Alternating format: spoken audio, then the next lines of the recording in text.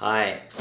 So as a photographer, I've always been curious about what the best printing method is. Should you print on paper, cardboard, metal? Inside these boxes, I printed out 24 of my Tiny Planet photos on canvases this big from my local office supplies store. And you know how much it cost per photo and per canvas? $40. So in this video, I thought it'd be cool to see whether you can actually get a decent looking print on a canvas. And yes, as you can see, I've already started. I got a bit too excited. Ooh, look at that. It's actually quite big, isn't it? I can't believe I paid $40 US for these. Ooh. Nice. How good does this one look?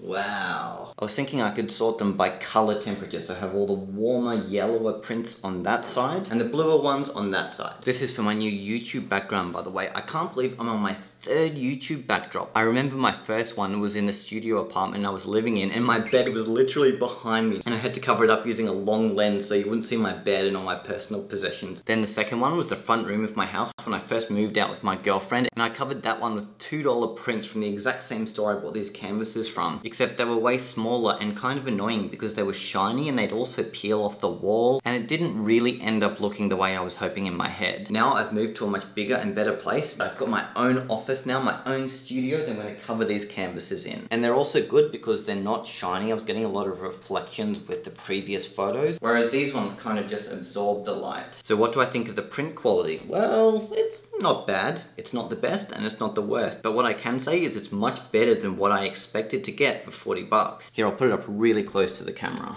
Yeah, you can see a bit of detail there. If you get too close, it does start looking a bit pixelated, but from a distance, I'd say this is like 2 to 3 feet. You're probably not gonna notice. And this one here did start as a really high quality photo. I took this with my DJI Mavic Air when I was in Iceland. Whereas I do have others in my collection, like this one, that was taken on my very first 360 camera, the Theta M15, and the quality is garbage. Look at that, no definition whatsoever.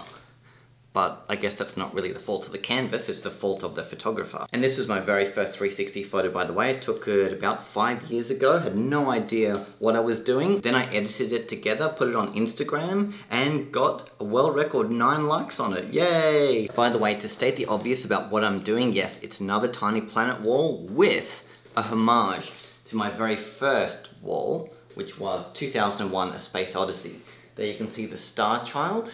And on this side, there's HAL 9000. When life gives you lemons, print them on a canvas. Alright, so now I'm gonna start curating them, make sure they all look good next to one another and that the colors complement each other. Kind of like an Instagram grid. And we're done. That is looking pretty sweet. This right here is about $200 worth of sticky strips. Now let's hang.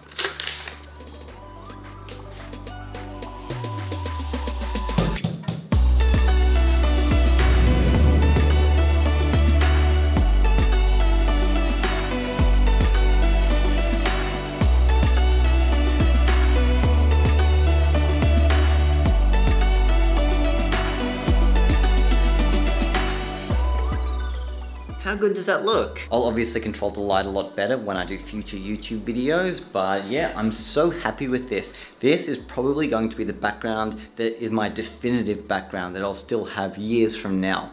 So this is the very first video that you saw it in. Back to the quality, and I'm actually pretty happy with these. They're not noticeably soft or anything.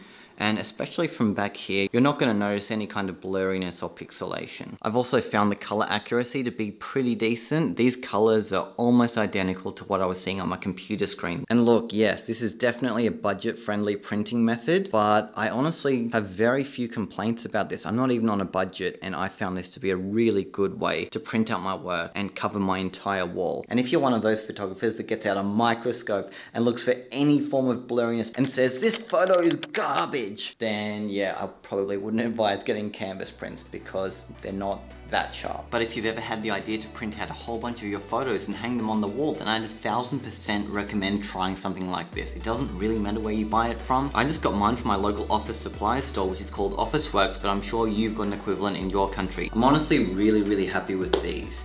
So yeah, I think that's about it. If you have any questions about printing on canvases, let me know down in the comments. Oh, and in case you missed it in my previous video, if you want to learn how to make Tiny Planet photos like these ones here, I'm now giving away my ebook, A Beginner's Guide to Tiny Planet Photography, completely free. It used to be a paid product, now it's free. So you can download that in the link in the description. And that's it. Subscribe and stuff, and yeah, I'll see you next time.